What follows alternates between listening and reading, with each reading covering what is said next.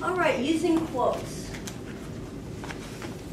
There are a few reasons to use quotes, and we're going to go through what I consider sort of the top 4, and they are that they add credibility when you're quoting an authority, they add interest, they're useful with commentary, and they're useful for adding support for your paper. That last one is the one that you're probably most familiar with when you're using support, right?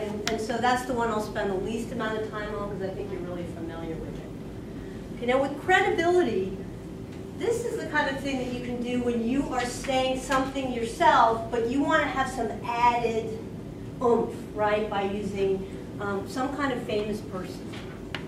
Okay, so why would Bill Gates maybe have some special authority that we could consider this quote more valuable?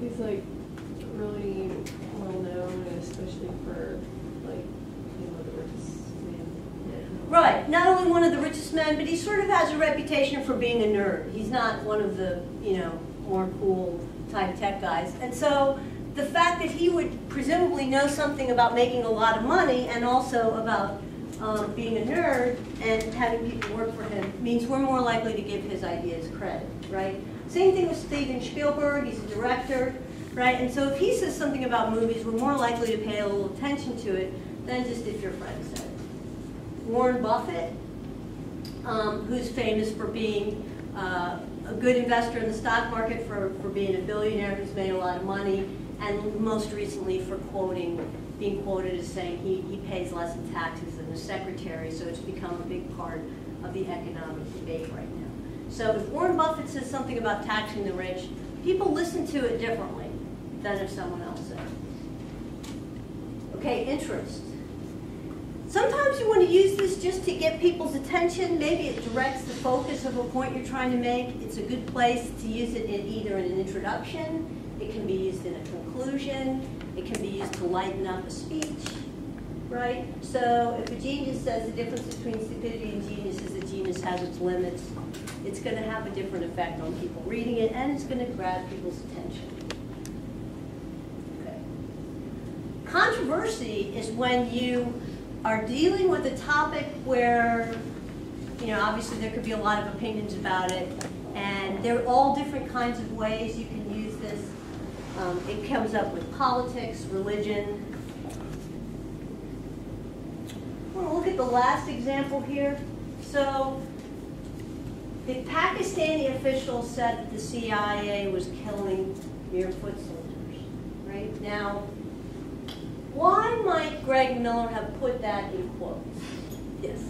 Because a soldier is someone who's usually respected by the people of their country, and to say that they're just merely on foot, they're not involved in the serious action, it's kind of downplaying that. So that statement alone is kind of controversial. Exactly. The fact that it's almost like, well, they're the expendable, they're not really people, they're not equal to these more valuable soldiers that we have, right? And so presumably, he didn't want to become associated with that, like people are somehow misrepresenting it or whatever. So by giving it a direct quote, he avoids any sort of controversy and makes it also clear that that is how the Pakistani official is thinking exactly, and based on what he said. And so it's a way for you as a writer to get some controversial statements out there, put them in quotes, then you don't have to worry about them being attributed to you. Okay.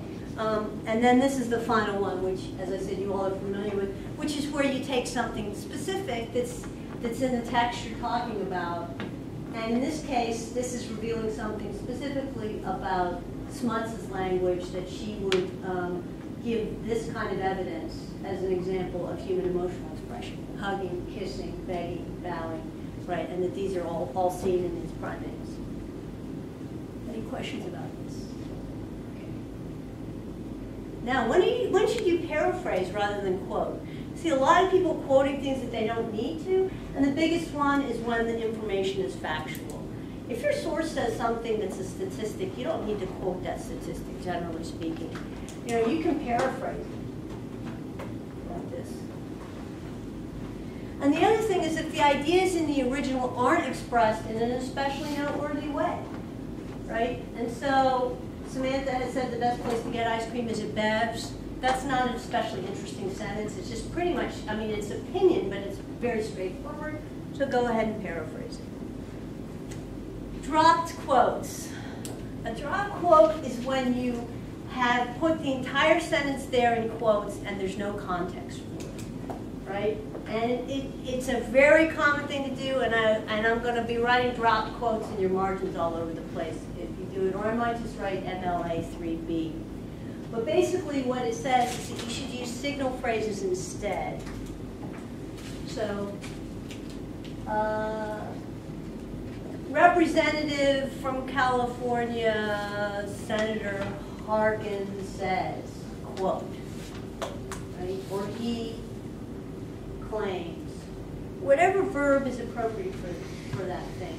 There's a wonderful chart that's in Hackers. It's on your handout, I believe. Okay, 383. There's a fuller list of verbs that are really handy to get a handle on. Just please don't use them unless you feel really confident that that's actually what you're doing. They're not obviously interchangeable. They have different connotations. Okay, so a little bit more about where you can put quotes. You don't have to have a whole sentence. You can use parts of a quote, parts of a sentence. So here's an example. And why don't we just start here and you read the first one? Our present century may not be quite as perilous for the human race as an ice age, says but he thinks we still face great challenges. Okay? Middle of sentence? Book speaks of the woman needing money in a room of her own, which critics of Wolf have dismissed as elitist. Okay, so you think it's elitist? Okay. In 1984, George Orwell used simple language to describe a dystopia in which people simply disappeared always eternally.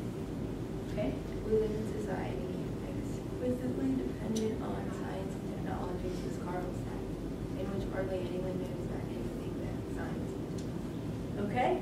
So you can see how quotes are being used quite differently in each of these examples. And you can also start looking at where the punctuation is. Okay, so we're going to look at that next. Punctuation, generally speaking, goes inside the quote. Periods and commas go inside the quote. Colons and semicolons go outside the quote. And question marks and exclamation marks go inside the quote unless they pertain to the whole sentence. So there you have to look at the meaning.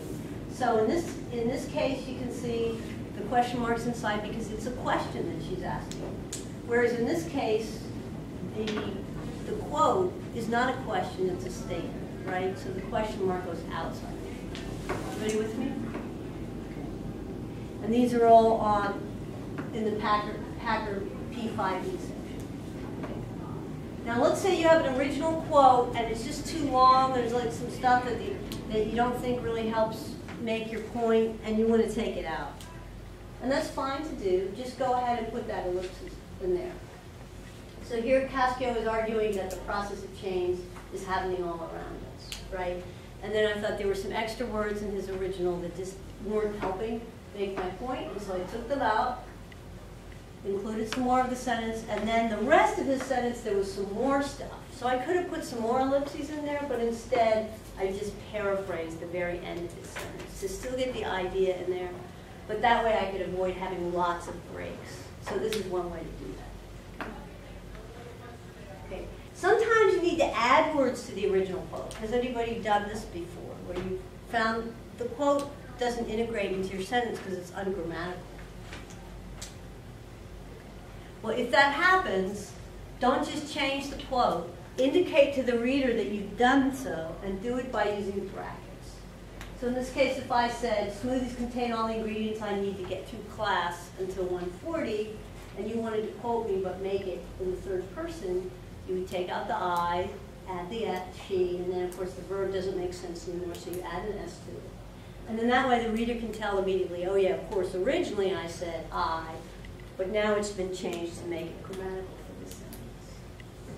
All right, using block quotes, when you have a long section of text, meaning 4 lines or more, or if you have poetry that's 3 lines, you're going to use block quotes. And they're done differently. And the whole idea is you don't use question marks for these things, quotation marks.